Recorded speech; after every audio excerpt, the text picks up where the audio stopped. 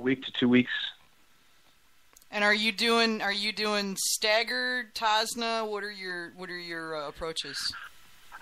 Well, I started out doing staggered, and then I got lazy, and I just threw everything in at the beginning, and that's generally what I do. And then I started, let's go back to staggered and see how that works out. It's like, I don't really think it makes. Okay. I can just see people's heads exploding right now. Okay, so I've been doing. I tend to be somewhat lazy, and want to minimize the effort. So I was like, I'll just throw it all in at the beginning, and I guess I would say my second Meadmaker of the Year award sort of validates that. I don't know. Yeah, well, yeah. And I was using DAP, people. I'm not using any. I didn't even have Fermade K. It was all DAP. Yeah, hell, I didn't even use DAP for the longest time. It was generic yeast nutrient, which who knows what was in that, you know? So I really, I don't know.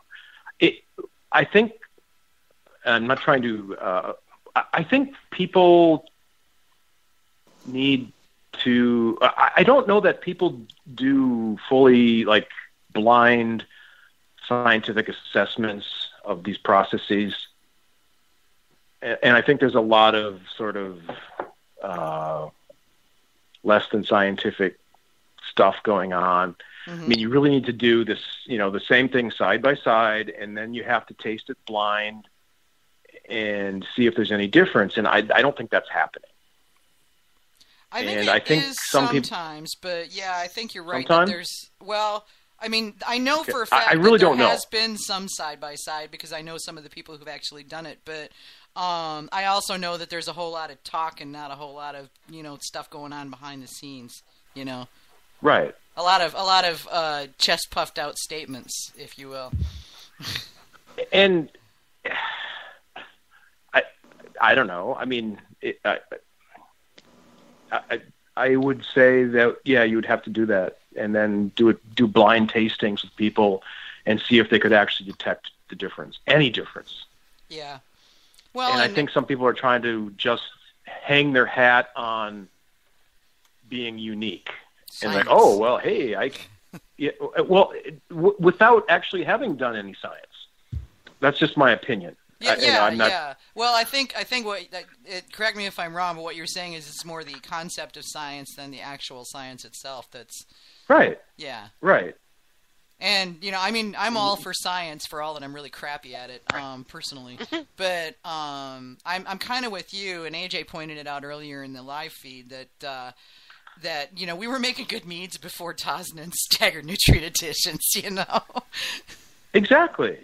I mean, they just maybe took a little longer to be drinkable. Sometimes not even then, Mm-hmm. Yeah, sometimes I think we start to get bogged down in process and lose sight of the fact that it's the final product, and sometimes it doesn't really matter too much how you get there. If it right. works. I mean, as long as you pitch enough yeast, enough fresh, healthy yeast, and give it enough nutrient, I honestly don't think it matters if you throw it in all at the beginning or do a staggered. That's interesting. Because I've done both, and I really haven't noticed any.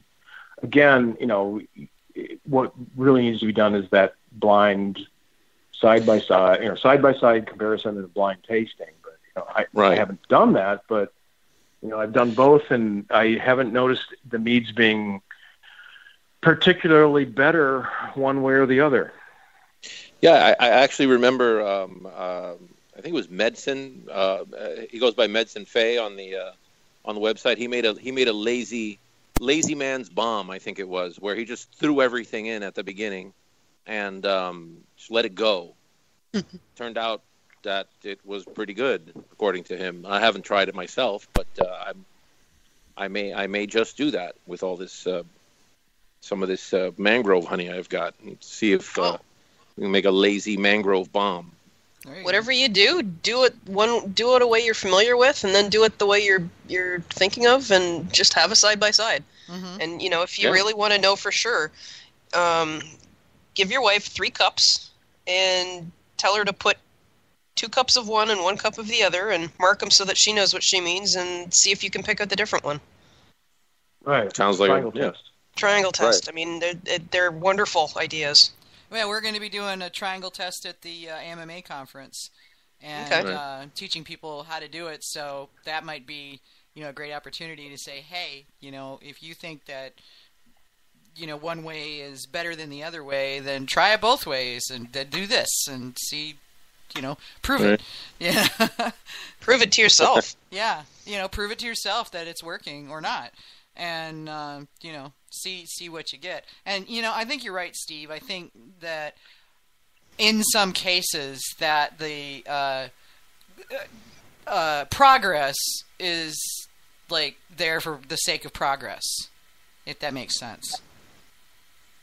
That we're charging forward into the future of mead, and that doesn't necessarily mean that what we did before was bad. It's just that some people just want what's tomorrow rather than what's yesterday.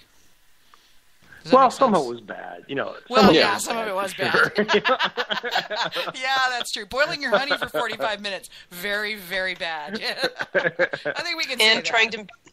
trying to set it up like a wine must, like I used to do by adding, acidity. It's also bad. Acid up front. Yep. No acid up front, yep. Not that I think I actually had any stalled ferments from that, because I did that for years before I learned better. Yeah, I don't know if it's necessarily going to stall a ferment, although it might sometimes, but, the other thing that, and this was funny, because back when I first got started, nobody said anything about and by the way, check to see what the temperature range on the yeast is. Mm-hmm. Nobody said. We just, throw the yeast in there, shake it really, really hard, put the top on it, and wait. They didn't say, and keep the temperature below 68 degrees or anything like that. And I'm like doing this in the middle of the summer in my kitchen, Yeah. Yeah.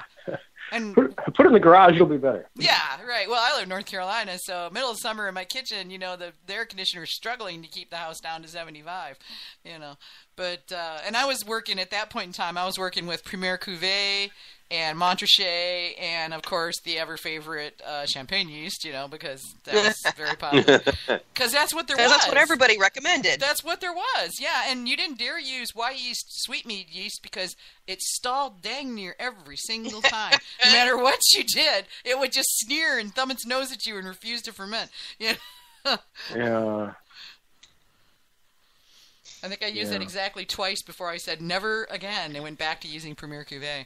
And then that was before I knew about Lallemand and White Labs and all of the other yeast manufacturers who were there then, but nobody was talking about them in the mead world.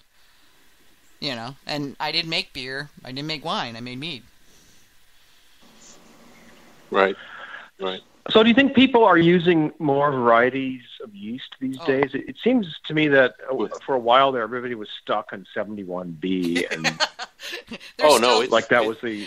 There's still a lot of people that are using a lot of 71B, but yeah, the other one that you see a lot of people using, and this is more newbies than anything else, is 1118, because you can take that puppy to however many ridiculous amount of percentage of alcohol, and 1388.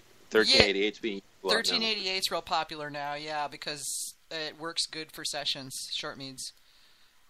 My go-to's become K1V because it doesn't really care if I don't have temperature control. No. Yeah. K1V just don't care about nothing. It just goes. Nope. Just does its thing. K1V will eat the fermenter if you let it. I can tell you that it'll eat its way through the seal on a spigot on a fermenter because it did. I don't doubt it.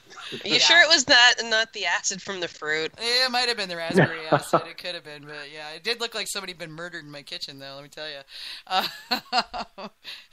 I noticed a port wine stain on the foundation is finally gone, so that's nice.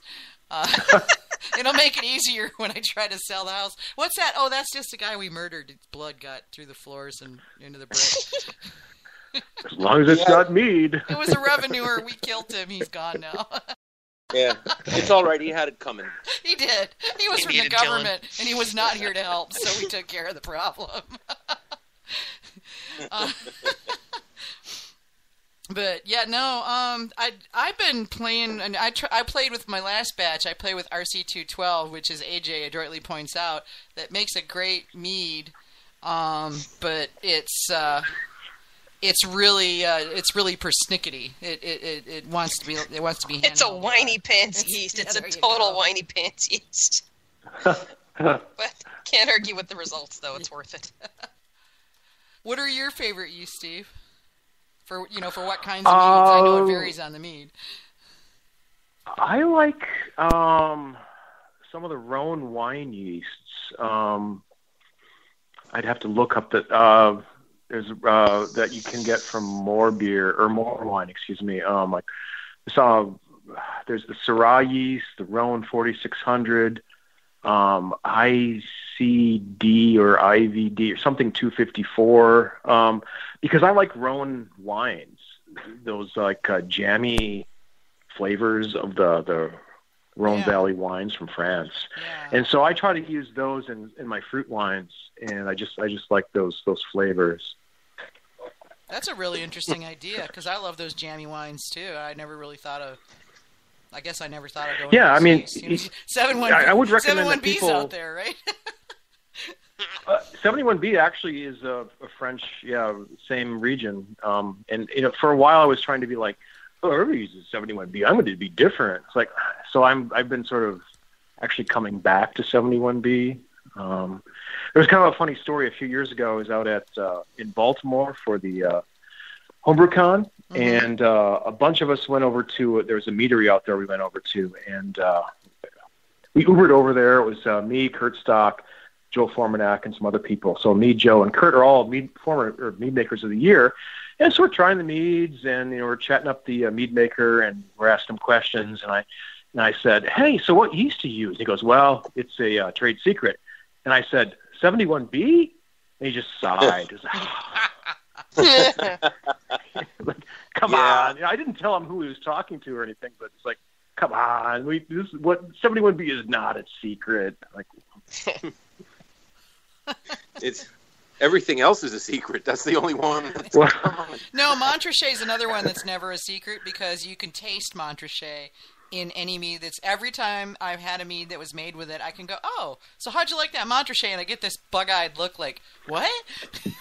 Because once you tasted it, you know the taste, and then you can pick it up and other things. And it was just really weird, because I did that in a tasting competition. I was at an event, and they handed this around, and I looked at the guy and I said, so how'd you like working with that Montrachet? And he just looked at me, he's like, how in the hell did you know that? And I just kind of smiled like a cat and said, trade secret. Nice. Yeah, the beer guys are really good at picking out when you use Belgian yeast to make mead. The first time I took a bomb before we had settled on 1388, I think it was another Belgian Y yeast or one of those that I was using, and like all of them, as soon as they tasted the mead, they're like, "Hey, Belgian!" It's like, wow, you guys are good. They immediately picked it up. Nice. It's incredible. Yeah, I know people who can do that with almost. Pete Boklich is one who can do that, like pretty much continuously. And I have no proof, but I believe he's a super taster. That this is actually a thing that people have. There are some people who have like more taste buds. It's like a genetic mutation, and they have more taste buds. Oh yeah, that's true. Yeah, and they're called super tasters, and they're like highly sought after in the wine world, because these people can detect things that normal humans can't. That's their superpower, And I'm pretty sure Pete is one. I've never gotten him to admit it. I don't know if he even knows, but I'm pretty sure he is, because I've watched the guy judge, and it's like, how in the hell do you do that? Oh. Well, he should figure it out, because that's a nice life. Well, right there. Well, he's doing, he does consulting for meaderies and wineries, so he does okay with it. Right. But yeah, that's not his day job, but he certainly does do that. But yeah, it's just wild to see somebody though who is either that experienced or or that experience in a super taster to be able to pick that stuff out, because I can pick out